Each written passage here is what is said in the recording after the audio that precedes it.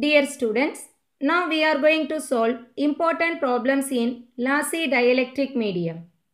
Before going to solve the problem, let's discuss important formulas used in this Lossy dielectric. The first one is propagation constant gamma. It can be represented as alpha plus j beta, that is equal to square root of j omega mu into sigma plus j omega epsilon. Its unit is 1 by meter, that is meter power minus 1, inverse of meter. Okay. So here alpha represents the attenuation constant, that is the real part of this propagation constant. Beta is the phase shift constant, that is the imaginary part. So this formula is important in this Lossy dielectric problem. Okay. So the next one is intrinsic impedance eta. Eta is equal to square root of j omega mu by sigma plus j omega epsilon. Its unit is ohm. Okay. So next, velocity of propagation v, that is equal to omega by beta. So omega is nothing but 2 pi f. Okay. Its unit is meter per second. So next, wavelength lambda is equal to 2 pi by beta. Here its unit is meter. Then the attenuation constant alpha. It can be obtained by using the formula alpha is equal to omega into square root of mu epsilon by 2 into square root of 1 plus sigma by omega epsilon the whole square minus 1. Its unit is Nepper per meter. So phase constant or phase shift constant beta is equal to the same formula. So instead of minus, we can use plus sign for this phase constant. Its unit is radian per meter. Do you all understand this one? Let's solve important problems in Lossy dielectric. For Lossy dielectric material, the conductivity sigma is not equal to 0. So first problem, for a lossy dielectric material having mu r is equal to 1, epsilon r is equal to 48, sigma is equal to 20 Siemens per meter, calculate the propagation constant at a frequency of 16 GHz.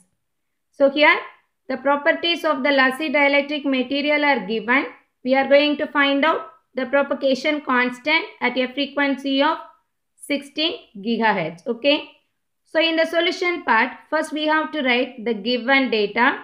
So the first one is mu r, that is the relative permeability is equal to 1.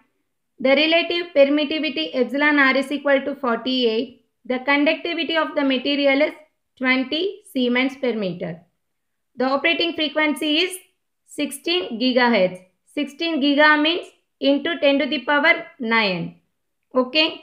So now we are going to find out the propagation constant gamma, that is equal to alpha plus j beta. So what is the formula for this propagation constant? Square root of j omega mu into sigma plus j omega epsilon.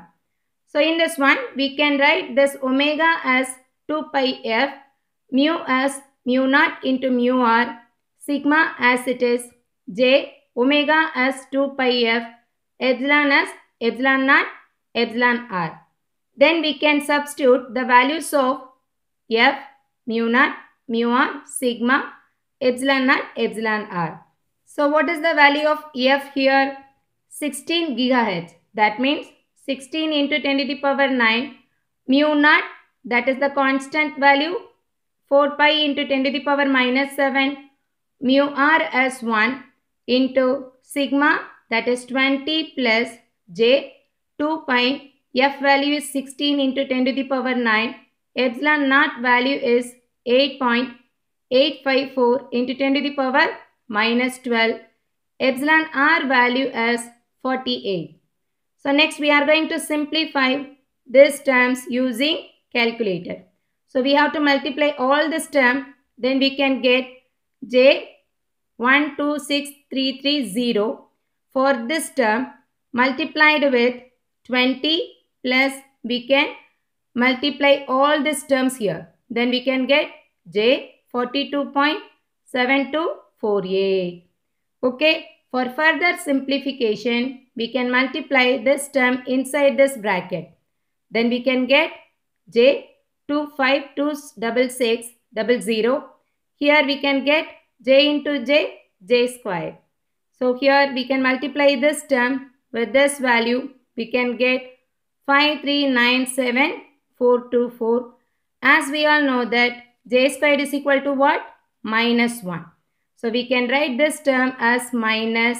Here we can write the real term in the front, that is gamma is equal to square root of minus 5397424 plus the imaginary term J 2526600.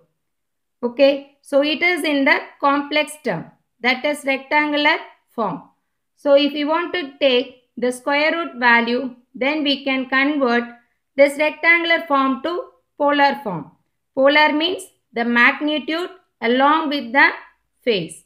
Okay, so for that we can use the calculator. Let me show you how to convert rectangular to polar form. Okay, so here we can use the calculator. So in this one we can take this calculator. The first step is to select the mode. So you can press mode and select 2. Okay, simply press 2. You can see the mode is changed to CMPLX. Okay, what is the first step? Mode and press 2. Okay, after selecting the complex mode, then we are going to type the complex value as it is. What is that value? So minus 5397424. Correct? Then what is the next value? Plus imaginary term is 2526600. So there is I term, J term. So that can be represented using this shift and ENG. So that is nothing but imaginary term. So now we have typed the real term plus the imaginary term. We want to convert this rectangular to polar form. So for that we can select this shift symbol and then press here the plus symbol. Okay. So shift plus means polar form. So actually we have typed the rectangular form. It has to be converted into polar form. So that is given here. Correct. So then you can press equal to sign. You can see that the magnitude value is 5959521.239. So we can select only this value and we want to get the angle also. For that you can simply press shift and then equal to sign. You can see the angle is 154.91. Do you all understand this one? So that is rectangular to polar form. Okay, simply select the mode as complex. Okay, by pressing this 2 and then we can type the complex value as it is and then press shift and plus sign to convert into polar.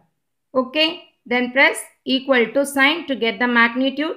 For getting that angle, you can press the shift and then equal. Do you all understand this one? After getting this polar form, so we are going to take the square root value. For this magnitude, you can straight away take the square root.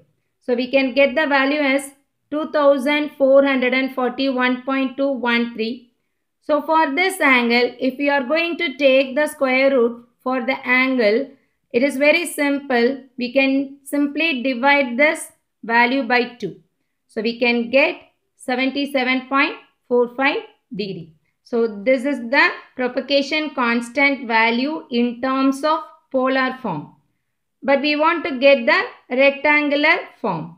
So it is very simple using the same procedure to convert polar to rectangular. So let's discuss that with the calculator. So again we have to take the calculator and go to this mode. You have to make sure that, so here the mode is only complex mode. simply type the magnitude. What is the magnitude here? 2441.213. Correct? That is the magnitude value. What about the angle? 77.45.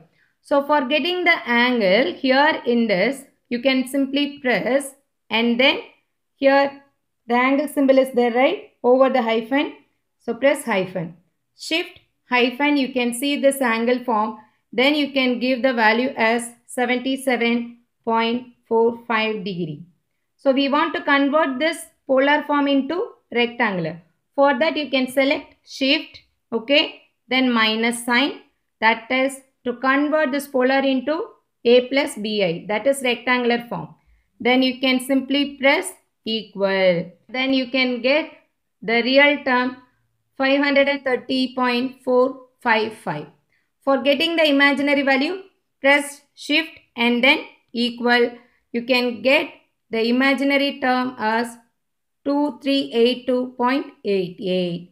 Do you all understand this one? So it is very simple to convert polar to rectangular form. Okay. So now we have obtained the propagation constant as 530.455 plus J 2382.88 meter power minus 1. So this is the answer. Okay. So from this we can calculate the attenuation constant as well as beta. So alpha is equal to what now? That is attenuation constant is nothing but the real term 530.455. Its unit is Nepper per meter. For phase shift constant, the imaginary term, that is 2382.88. Its unit is radian per meter. Okay.